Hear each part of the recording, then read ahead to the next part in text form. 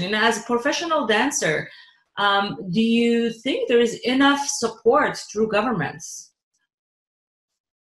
I have to say, I think in general, governments can always do more for artists because you saw it, I think, in this pandemic. I mean, this pandemic was probably the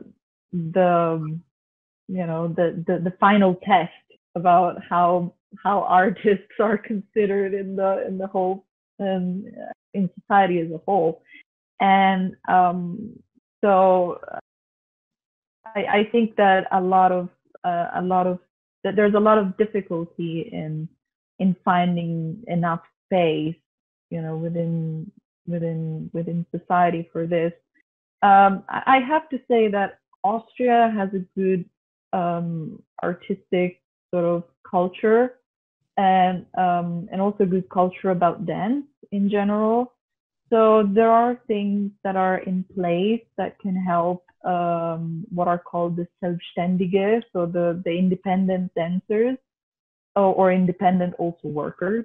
So Selbstständig just means independent. So it's just like an umbrella term. You can also be a freelance in anything. But there were things in place that you could apply for, and you might receive some help. But definitely when, for example, when the first rules came out about lockdown and about what one could do or couldn't do, there was always like this place in between where us dancers were. So are we actually allowed to still rehearse? Or are we not? Because rehearsing is considered like professional. So am I still allowed to do that? Am I not? What can I do? So there weren't like very clear rules. Then now that we are, we went just through the fourth lockdown here.